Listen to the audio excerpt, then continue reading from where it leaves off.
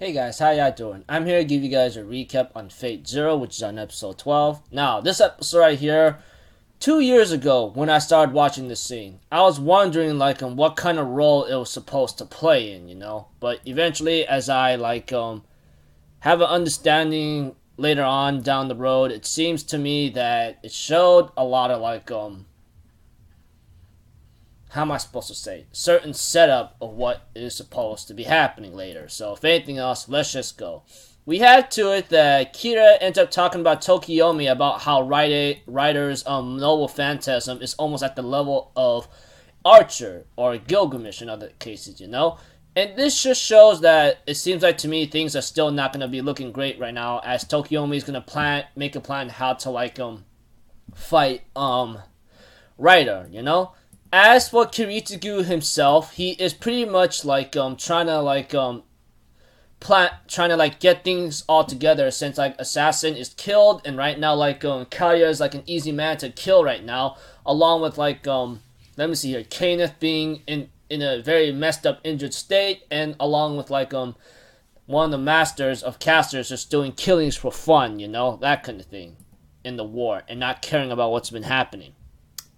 But as the usual, we have to it that throughout in this episode, there's always the scene about Archer and Kira, And this scene, and the entire scene between Archer and Kira in this episode just shows a lot of what is really bound to happen later in the future.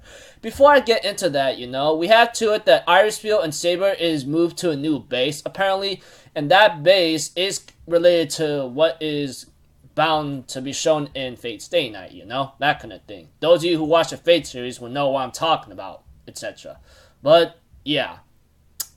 Of course, Irisfield, on the other hand, was not feeling any good right now, as she somehow lost one of her senses, and we all understand why, as the usual comes on by and keeps going in any other cases. Even Saber was concerned when she asked Irisfield, as Irisfield decides to show, Saber how hard she's going to tuck her hand or press her hand or use her strength. It seems like to me she can't use it. She can only muster only a little of what she could give, And that is problematic.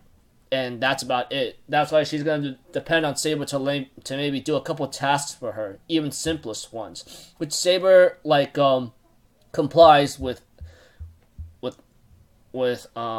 politeness, As we have to it that between Archer and Kira, it seems like to me they were talking about pleasure and seeing how Kira is being the spy of using Assassin to keep an eye on the Masters and finding Kari and Mato a little interesting, At first, we have to it that Kira does have a little small talk with Archer, have a big talk in this episode with Archer, And of course, when Kira thought his role was done, it looks like the Holy Grail chooses him again because the command seal appears right on his hand again, And it seems like Archer says, it looks like the Holy Grail has a surprise for you, So it looks like to me your role is not done. Whatever the case may be, you need to find that pleasure or something. Anyways, you can't really know what your desire is in your heart, right? Why not just go for the Grail and ask for the Grail to grant you the wish you desire? And Kira says, that's like going against my master, He goes yeah, but at the same time, you better find a strong servant that's able to stand up against me. So, yeah. Although Archer was about to make a suggestion, though, he says, everything is up to you now, Kira. Find your desire, find your pleasure, and by that time, you will find what you're looking for. Everything is now up to you. So it looks like to me when it came to the talks in the series between Archer and Kira, it seemed like to me it had a major role to play because I didn't understand that at first 2 years ago, Because it seems like to me Archer is using his manipulation on Kira to do something that Kira would not actually do, but possibly ends up doing it anyway, if you know what I mean. Those of you who watch the Fate Zero series or Fate series anyways would understand. Especially those who watch Fate Zero. Now I'm just rewatching it for fun and just prepping up for Heaven's Feel. So if anything else, that's about it. I'll see you guys in my next video. I'm Alpha Zero. Have a good day, and I'll see you guys next time. Peace out. Bye-bye. Toot-toot-toot.